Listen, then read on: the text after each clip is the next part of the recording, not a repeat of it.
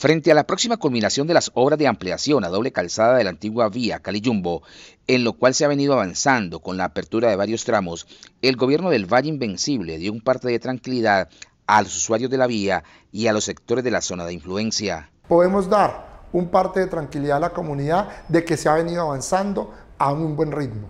El primer tramo, 92,5, va en su ejecución actualmente y esperamos en el mes de marzo estar culminando con esta intervención importantísima para los vallecaucanos. Asimismo, el tramo que va entre Colza, Crucero Dapa, también se va a culminar en el mes de abril.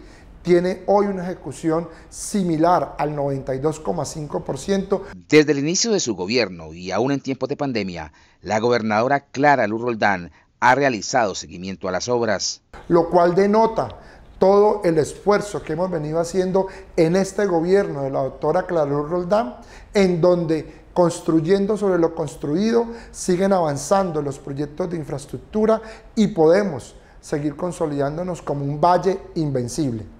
El gobierno del Valle Invencible acaba de abrir un tramo entre Colza y el crucero Dapa de la antigua vía Cali-Yumbo, que además de generar 120 empleos directos, contribuirá al desarrollo económico y mejorará las condiciones de vida en la zona.